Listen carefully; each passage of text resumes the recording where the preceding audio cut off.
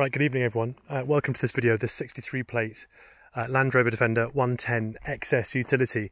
I urge you to stick with the video. I do ramble on a bit, but you'll get a really good insight into the prep that's gone into this vehicle, and also why I think it's a great example. We go to a huge amount of length and time and money to make these look like a standard Landy, but hopefully a bit better than some of the ones out there. I'm sure there are ones out there as good or if not better, but we prepare these to an inch of their life. So this is a one owner, 63,000 mile car. It's a 110 XS utility, so it's got AC, heated seats, electric windows, etc.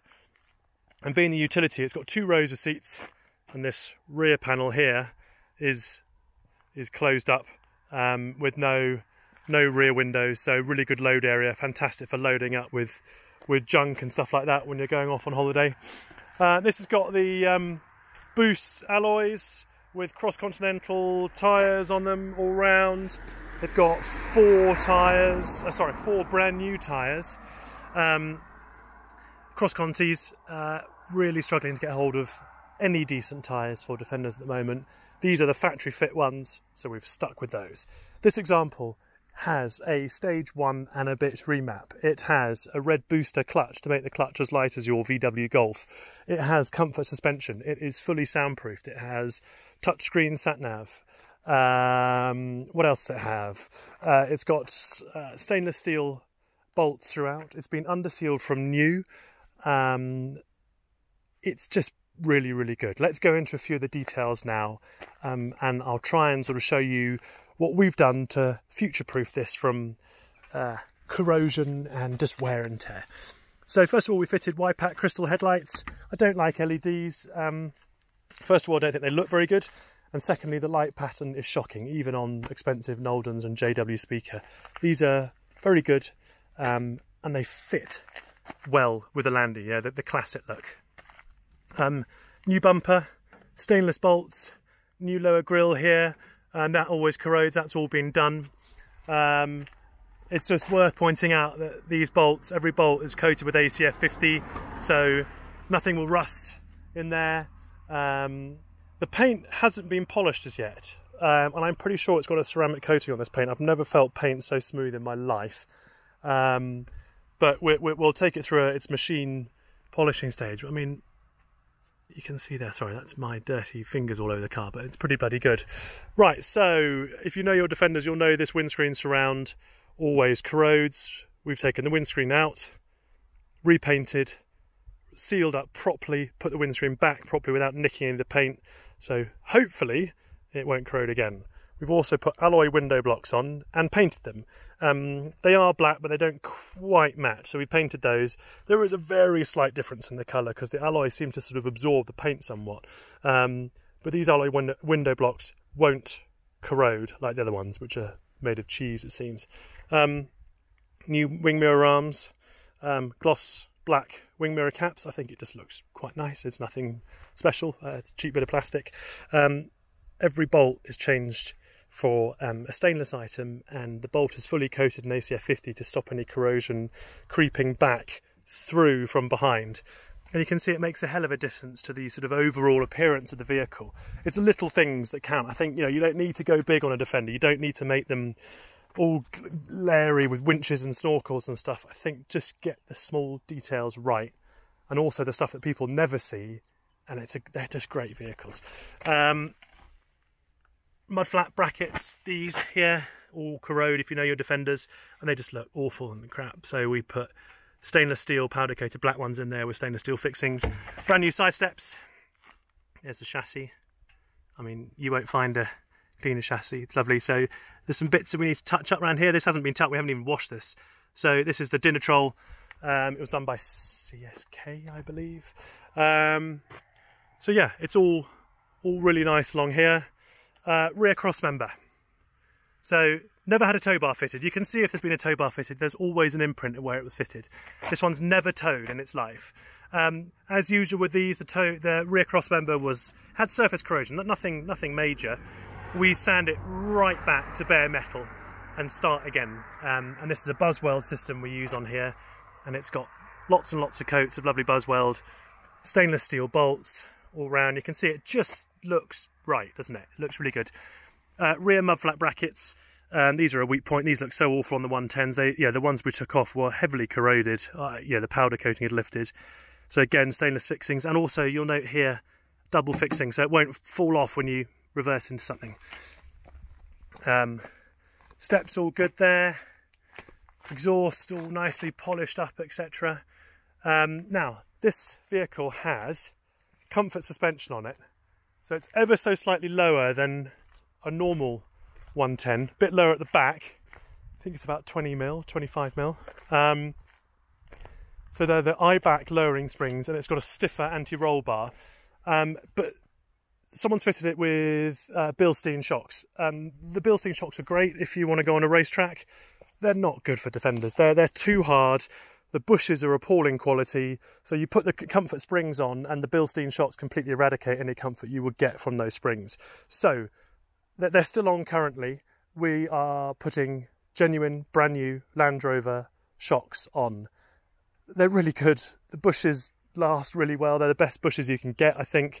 And these 110s eat rear bushes, but you're pretty good with the genuine Land Rover ones. I've tried all sorts of suspension kits, and I think the genuine shocks are really good at what they do, and you don't have to fork out 600-700 quid for Fox shocks, and I can't get hold of any anyway. So it's going back on to genuine shocks.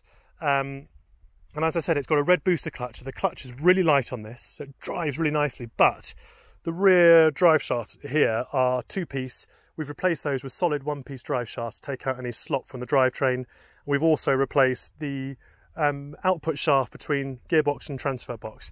If you drive a Defender and there's any form of slop in the gear change, you'll know what I'm talking about. That just takes up any slack. And it drives so tightly now. Brand new tyres, new rear brakes. It's going to have brand new shocks on it with bushes, and the drivetrain is as tight as you can get. We've done a full service on all axles. I've got new oil.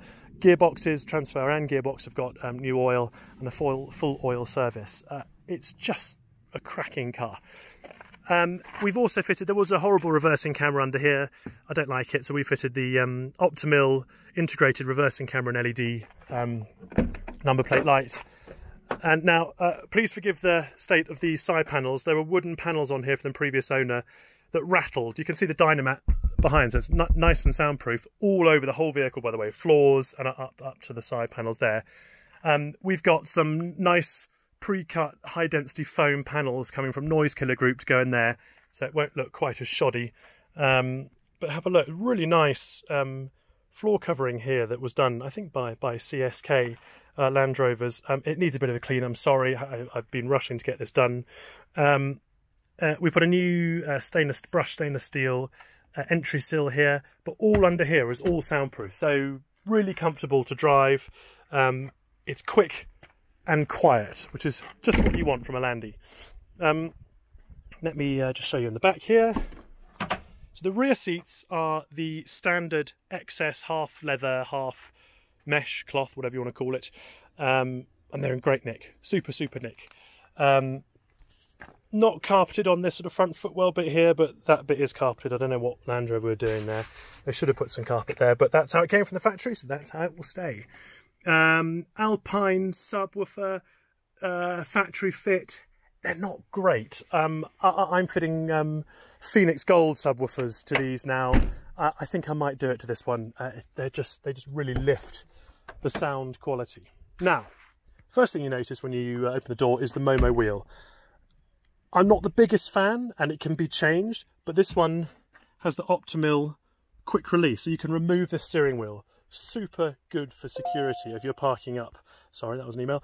Parking up at night, you can take your steering wheel in with you, and it makes it difficult to steal, I assume, unless you've got another one of these steering wheels. So I'm going to leave it on, and look, if it's a problem, we can change it for a standard XS one. But it's actually really nice. It's small. The only thing I do find is it does block the top of the dials. You can't see the indicator repeaters, but that's fine. That's neither here nor there.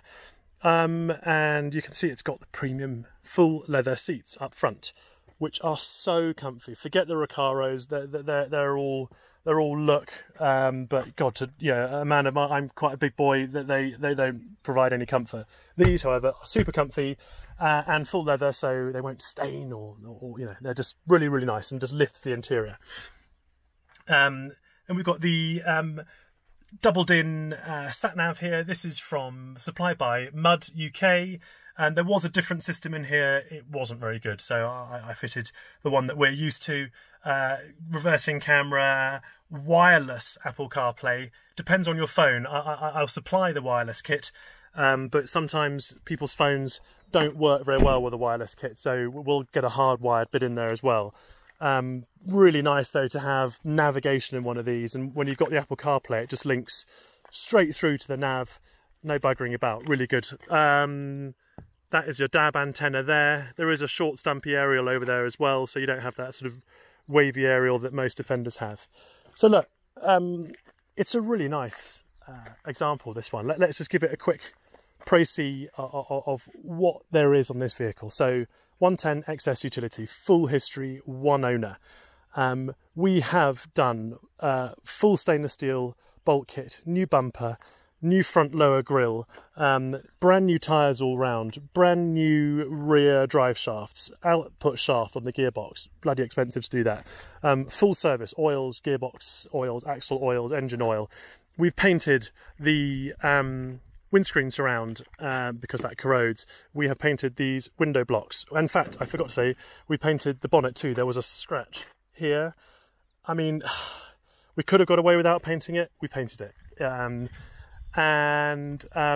It's got gloss black wing mirrors, it's got reversing camera, it's got sat nav, it's got new side steps, it's got stainless steel mud flaps. It's got the works. It really is a super vehicle and is so nice to drive. One thing I forgot to point out, I've just noticed there's a tiny bit of corrosion just under this window here, which frustrates me because it's back from the body shop, but it's not bad, but it is there. I'll point it out. If it's a deal breaker, we'll get it done.